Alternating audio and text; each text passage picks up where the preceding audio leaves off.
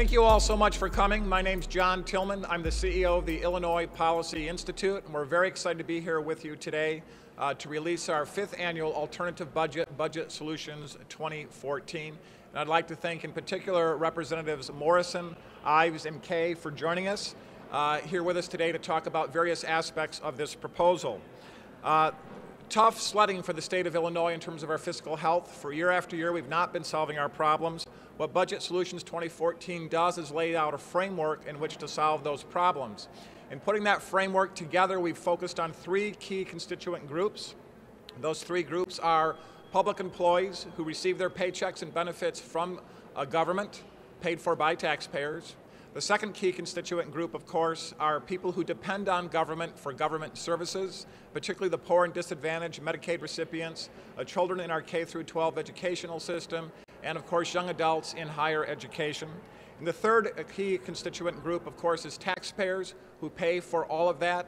I've just suffered 2 large tax hikes, the 2011 tax hike and of course the payroll tax hike in January of this year at the federal level. That's the equivalent of 2 weeks of pay that have been taken away from our state's taxpayers. So the problems are great. Taking a balanced approach is necessary. We've worked closely with Representative Ives, Kay, and Morrison on these solutions, and we're very happy to have them here with us today and very proud of their leadership, courageous leadership on these issues. In terms of the pension proposal that is part of our overall budget solution, today we're presenting the first pension plan that actually solves the pension crisis. We reduced the unfunded liability in 2014 by $46 billion, from $101 billion down to $55 billion. We reduced the state's contribution in terms of the annual pension payment from $6.7 billion down to $4.7 billion. That's a $2 billion reduction in terms of the state's pension payment. Most importantly for state workers and government workers in general is that this is the first plan that gives workers control of their retirement earnings going forward by converting them to a 401k style program. But most important, it protects what they've already earned.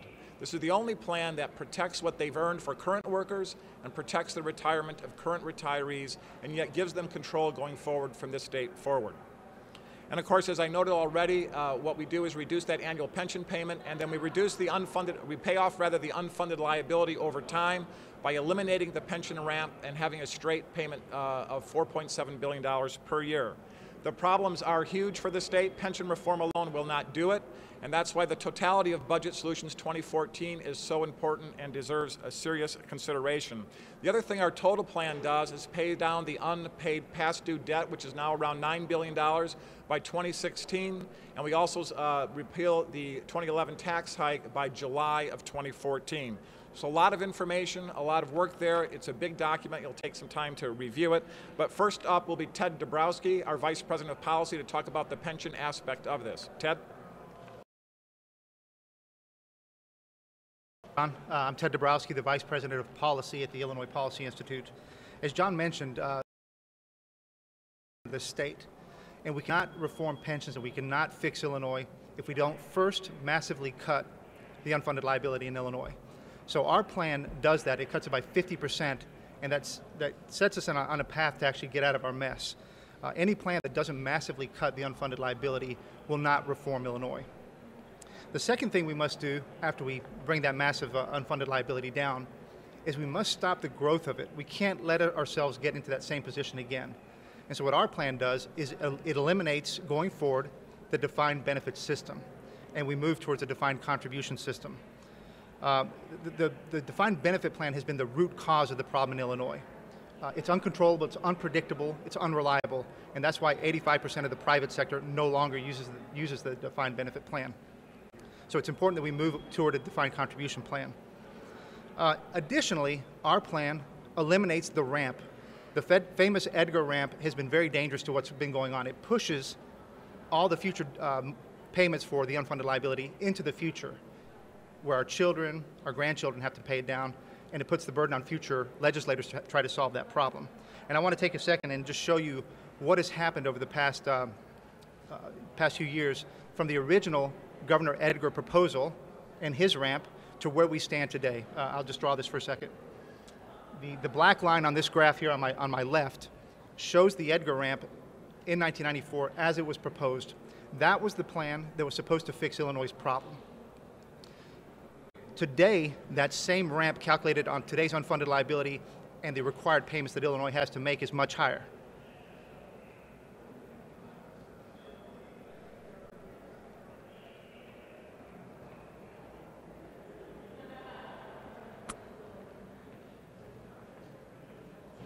Today, that same Edgar ramp now requires the state to pay $105 billion more through 2045 than originally proposed. That is a massive increase in the amount of money that the taxpayers must fund to make this current pension law work. So we fixed that. Finally, to make this thing work going forward, we must give control of retirements to the workers. We must take it away from the politicians who have created a lot of this mess, and we must put it back in the hand of the workers who can decide their own retirement plans, their own needs, and plan accordingly. And last, an important element of any reform plan, it cannot contain a guarantee. Most of the proposals out there contain a funding guarantee for the pension systems. That would mean that funding pensions becomes more important than the money for our children in schools. It would mean that pensions would be more important than health care and more important than our safety and health. That can't go on. So those are the key elements of our reform plan, and any other reform plan should contain those elements. And so we'd be happy to answer some questions afterwards, but I will now pass the mic to Representative Morrison. My name is Tom Morrison. I'm a state representative from the 54th District, which primarily covers the Palatine area in the northwest suburbs of Chicago. I ran for office 3 years ago on a platform of real, meaningful pension reform. The sad fact is that this state's pension crisis threatens the retirements of hundreds of thousands of government workers, including workers in my district. Even the head of the teachers' retirement system admits the systems could soon be insolvent. It does not have the money to pay benefits to people who've already retired, let alone the thousands who are still working. I promised my constituents that I would work in their best interests to restore Illinois' fiscal sanity. And I told the public sector workers in my district that I would not ask them to make any pension changes that I myself was not personally willing to make. The key component of this bill, House Bill 3303, is that it decisively moves our state toward a defined contribution plan. This bill reforms pensions in a constitutional way. It protects the pension benefits workers have already earned to date. If passed, the pension formula will simply apply to their current service and to their current salary. But in order to fully protect the benefits that they've already earned, we've got to change how future benefits will be earned. And while we're making those changes, we'll do them in a way that empowers workers with real reform and real control, rather than keeping power here in the hands of the legislative body. By moving away from outdated pension systems, we can take back power from Springfield and give it back to the individual workers. This, combined with the reforms to future pension adjustments and the timing of benefit collection, can reduce our unfunded liability by nearly half. That's nearly $47 billion. By freezing pension credits, the liability and the risks will stop growing into the future. This will let us once and for all end the irresponsible pension ramp that Ted just pointed out and that has troubled our finances for so long. We'll begin to pay down the remaining debt year after year on a level basis, just as we would pay down a mortgage. This payment would be about $4.7 billion. That's what we paid in fiscal year 2012. There will be no ramp, no ever-increasing crowding out of needed government services. This is my ideal pension plan. It's something I've been talking about for the last 3 years. Now we actually have a proposal in bill form. My goal is to use this initiative to refocus the pension talks on what will work to fix the problems that we cannot ignore. There are other proposals on the table, and what we want to do is influence those to get us closest to a real solution. Illinois does have the worst funded pension system in the nation. Big problems need big and bold solutions. This solution is constitutional. It treats everybody fairly. It fixes Illinois' broken budget, and most importantly, it sets us on the path to prosperity. Thank you. Hello, I am Jeannie Ives, and I represent the 42nd House District. I'm here today to support a brighter future for our great state.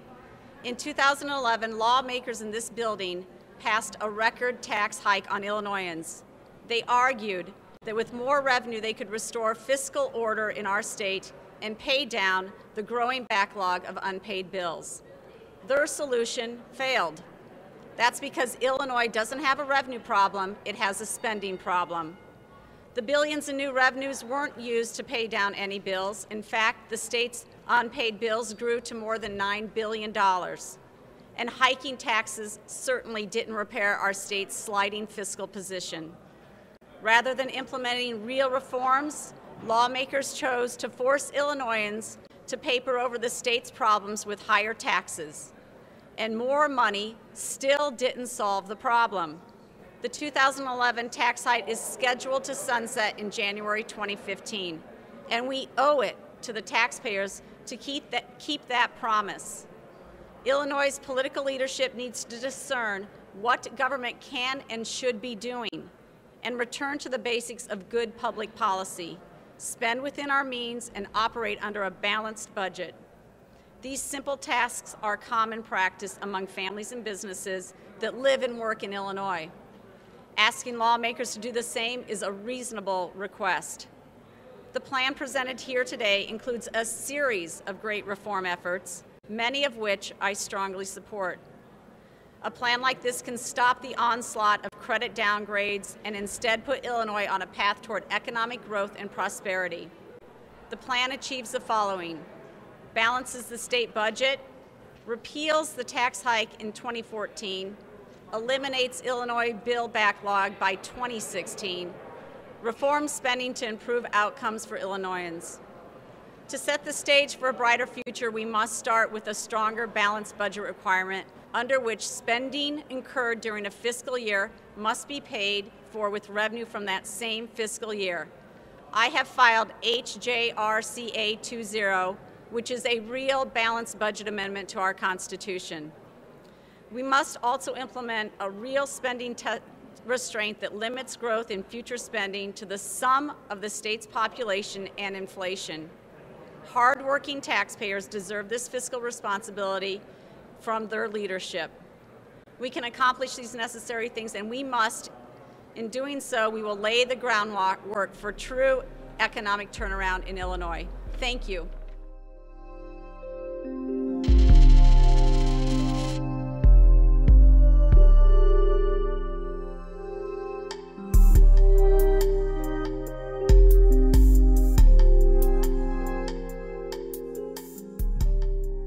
Depend on government for government services, particularly the poor and disadvantaged, Medicaid recipients, children in our K-12 educational system, and of course young adults in higher education. And the third key constituent group, of course, is taxpayers who pay for all of that.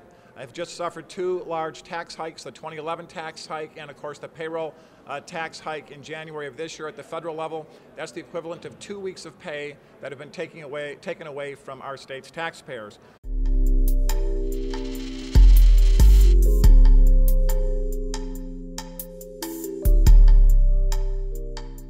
Thank you all so much for coming. My name's John Tillman. I'm the CEO of the Illinois Policy Institute, and we're very excited to be here with you today to release our 5th annual Alternative Budget Solutions 2014.